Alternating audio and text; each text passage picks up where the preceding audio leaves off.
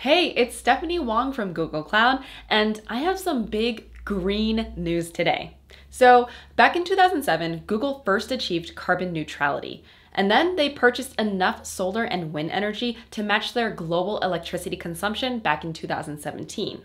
Now, Google's building on that progress to target a new sustainability goal, running the business on carbon-free energy everywhere. Now they share data about how they're performing against that objective, so you can select Google Cloud regions based on the carbon-free energy supplying them. You'll be able to see a region's carbon-free energy percent, which tells you, on average, how often that region was supplied with carbon-free energy on an hourly basis. Maximizing the amount of carbon-free energy that supplies your workload will help reduce the gross carbon emissions from running on it.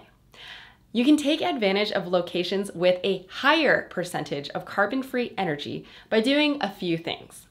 1. You can pick a lower carbon region for your new applications. Cloud apps have a tendency to stay put once built, so build and run your new applications in the region with the highest CFE percent available to you. 2. You can run batch jobs in a lower carbon region. They're usually planned ahead, so picking the region with the highest CFE percentage will increase the carbon-free energy supplying the job. And 3, set up an organizational policy for lower carbon regions. You can restrict the location of your resources to a particular region or subset of regions. For example, if you want to use only US regions, restricting to Iowa and Oregon versus Las Vegas and South Carolina would mean your app would be supplied by carbon-free energy an average of 68% more often. Yeah, that's pretty notable. Of course, you have to consider things like your data residency, performance and redundancy requirements.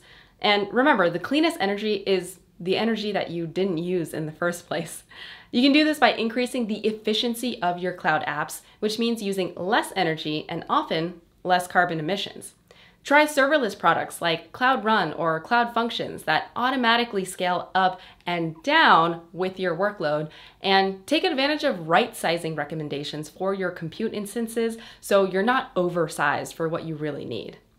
Google Cloud regions will be supplied by a mix of more and more carbon-free energy and less fossil-based energy.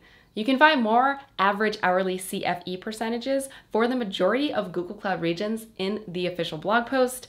But for now, let's celebrate a more sustainable future and feeling empowered to be a part of working towards it. All right, this is Stephanie. I'll see y'all next time.